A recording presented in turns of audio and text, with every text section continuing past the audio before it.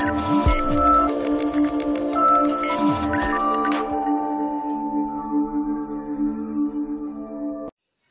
friends, welcome back to our channel. So in the previous session we have seen the single linked list. So different operations we have seen.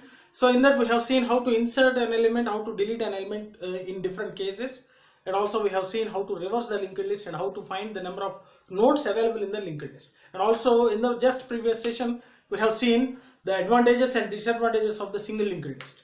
Right. In today's session we will go with another topic, that is a circular linked list. So name itself indicates here it is a circular linked list. So in a single linked list we had a last element which can store the null in the address field, right? So we know that in the linked list a node will be there, and every node is having two fields. One is the data field, another one is the address field. So in the data field the actual data will be stored, and in the address field it will holds the address of the next node. So if that particular node is the last node, it is not establish a link with the another node. That's why we will place null in the last node, address field of the last node, right? But here it is a circular linked list. So in a single linked list, if the last node in the address field of the last node holds the address of the head, then automatically we can say it as a circular linked list. See, let me explain. So consider three elements. Consider the three elements.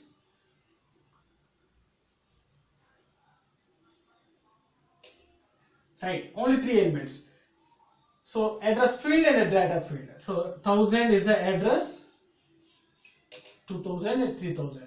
The data 10, 20 and a 30. Right. So here coming to the single linked list. So in the address field of the first node it will hold the address of this next one. That means here it will be having 2000. Here it will be having 3000. Here it will be having null, because it is a last node, right? It is a last node in the case of single linked list. Now our question is circular linked list. Circular linked list means instead of placing null, we have to place the address of the head. So this is the head. So we know that this is the head and this is the tail. So in the address field of the tail, there should be the address of head. What is the address of head? 1000. So here, if it is 1000, automatically it is linked with this one, right? It is linked with this one. So this is called, so now there is no question of a tail, right? Just okay, remove. So this is called the circular linked list, right? If the last element is having the address field which holds the address of the first node, automatically that is called a single linked list. So while creating the linked list also, we have to keep on updating the address field, right? So that's the only difference between a single linked list and the circular linked list. Now we will see how to create a linked list, how to create a circular linked list. So the logic is similar which we have studied in single linked list. See, so always we will take a new as a node, right? A newly inserted node. So first we have to create a structure for the node. So that's why we can simply write here struct node. So int data. So we can also take it character, right? So again, self-referential structure. Struct node star next. So next is a self-referential, which is representing the node. Here we can create a new head, tail, sorry, star, it should be star, right? Temp, etc. Right. Now, so new is having data and next, head is having data and next, tail is having data and next. temp is having data in next. Right. Now we will see if you want to create a node. First we have to allocate a memory by using the dynamic memory allocation. So first step, we have to take the new is equal to struct node star. We will use a malloc function, size of struct node. So memory is allocated to the new. Now we need to read the value, the data. Right? Now let us read the value. Scanf %d value. Oh sorry, ampersand value. Now we are reading the value. Now it should be placed in a node. So where it should be placed? Value should be placed in data and the address will be placed in next. So now new of data is equal to value. Similarly, new of next is equal to null. So initially first element, if it is a 30 is the first element. So a node is created here. A node is created here. It is a new. Here it is 30. Sorry. Let us take a 10, 20 and 30. So first element 10.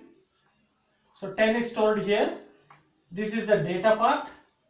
This is the next part. So next, in the next we are placing null. Right? Now we have to place the head and tail. For that we have to check the condition. If head is equal to null, if head is equal to null, so initially head and tail will be null. Initially the head and tail will be null. So if head is equal to null, so head is null. Obviously the head is equal to new. Similarly tail is equal to new, because it is only one element existed, so head will be that element and also tail will be that element. So it points here head, tail. Else, so if it is not a head or tail, then see. So first element it is safe. Coming to the second element, if you add 20, right? New of data. So now new is not this one. Again we are creating one more node. New of data is 20. So 20, this is the new, this is the data, this is the next. New of data is equal to 20, new of next is equal to null. So initially it is placed with null. Right. So now if head is equal to null, so we have given that one. Now, so sorry, it is null. Now it's a else part. It's not, head is not equal to null, and so it will be moving to the else part. Now here instead of null we have to place the address of new, right? In the place of null we have to place the address of new, right? So let it be, the address is 1000 here, address is 2000 here. So 2000 should be placed at the address field of head, right? Head or tail. All right. So we can write it as tail of next. See here, tail is pointing to the first node, head is also pointing to the first node. So tail of next means this field is equal to new. Automatically 2000 will be stored here. So null is replaced with 2000. Right? Now we have to move the tail. So tail is equal to new. So now tail is removed here and it is assigned to here. And there is a link from this one to this one. Right? Now And after that one, if it is a last element, so here we are having two elements, 10 and 20. If it is a last element, what we have to do? Here it should hold the address of first element, right? It should hold the address of first element. So where we have to store? Here. What is this one? Tail of next. Tail of next is equal to, which one we have to store? The head. So head, right? So automatically null will be replaced with 1000. Null will be replaced with 1000. See this one. So this is a circular linked list. If in the third iteration, if you want to include 30, so here new will be removed, and now a new will be having a one more node with a 30, right? This is the data part, this is the next part. Now let us see this one. This is one new. New of data is equal to value, so 30 will be stored here. New of next is equal to null, so here it will be replaced with null. If head is equal to null, head is not equal to null, so else part. Tail of next is equal to new.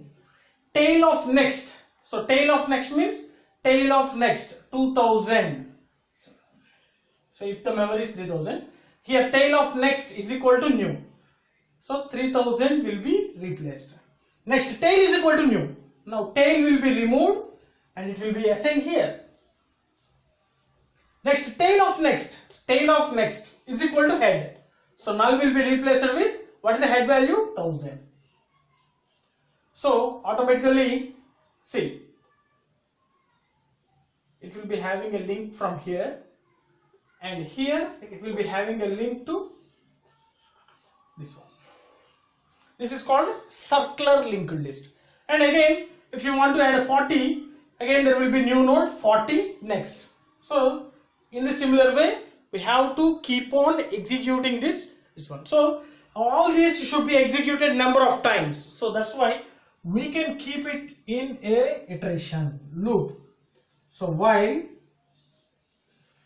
some ch is equal to y, we can write here. So after this else statement, we can write here printf y2 exit n2 continue. Simply we can write here, right? So while ch is equal to y, it will stop, right? Okay. So all these statements should be executed repeatedly, that means iteratively. So like this we can create a circular linked list. So only one difference from the single linked list, that is this single statement, this statement itself. So in the single linked list we will not use this statement, so that the tail will be having only null. So there will be no link established for the last element. But here it is a circle linked list, so it should be, link should be established from the last element to the first element. So that's why here we are writing tail of next is equal to head. Right? Hope you understood this one. This is how we have to create a linked list. Now we will see one more operation, that is how to display the elements of a linked list.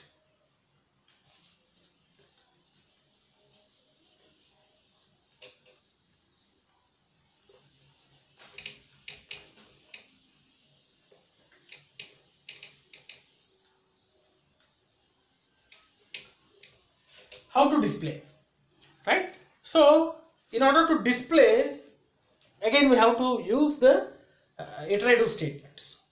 Okay, so until when? So until the last element. How to find the last element? If any node is holding the address of the head, that element is a last element, right? Yeah. So let us take an example here.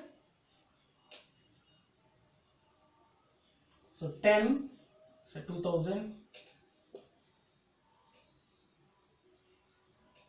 20, and let's say 3000,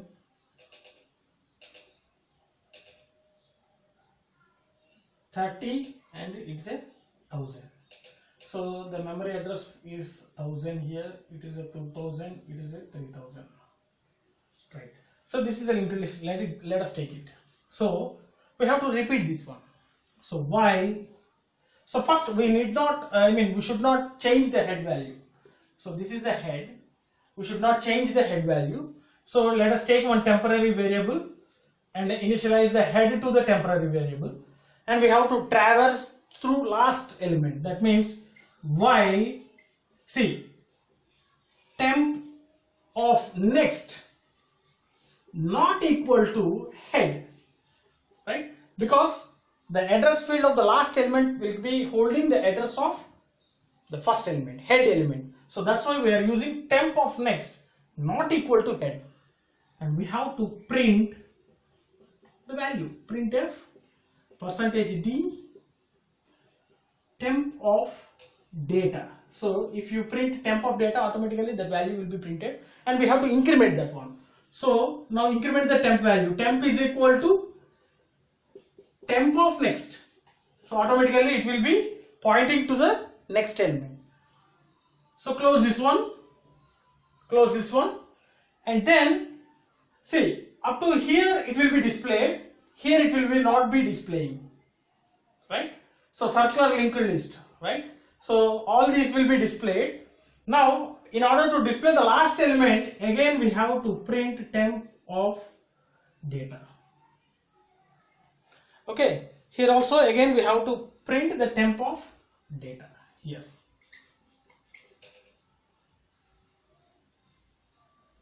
See, let us take an example. So if it is a temp of next not equal to head. What is the head value? 1000. Temp of next. So temp pointing the first element. Temp of next is 2000. So it is not equal to head if the condition is true. So printf temp of data. So 10 will be printed.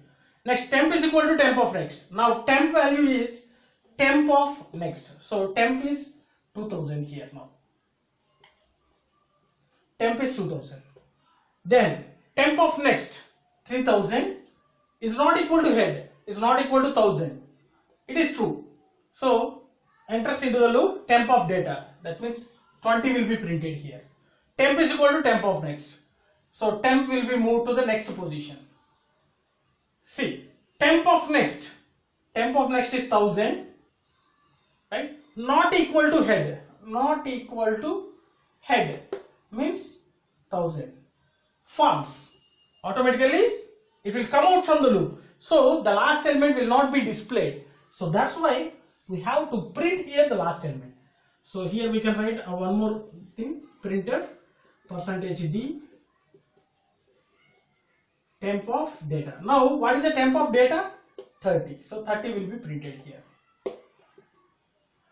right? So hope you understood how to display the elements or how to display the nodes of a circular linked list, right? Yes. So let us stop this session. So in this session we have seen the two operations. One is how to create the circular linked list and how to display the nodes of a circular linked list, right? So a slight difference between the single linked list and circular linked list. In the single linked list, the last node, the address field of the last node will be placed with null, and here in the circular linked list, the address field of the last node will be filled with the address of the first node. That means head node. So that's the only difference over the single linked list to the circular linked list. So hope you understood this create operation and display operation. So we'll stop here. In the next session we'll go with the another operation, that is insert. We'll see the three cases: the insertion of an element at the beginning, ending, and a specific position. Right. So if you are having any doubts regarding this session, feel free to post your doubts in the comment section so that I will definitely try to clarify all your doubts. And if you really understood my sessions, like my sessions, share my sessions with your friends, and don't forget to subscribe to our channel. Thanks for watching. Thank you very much.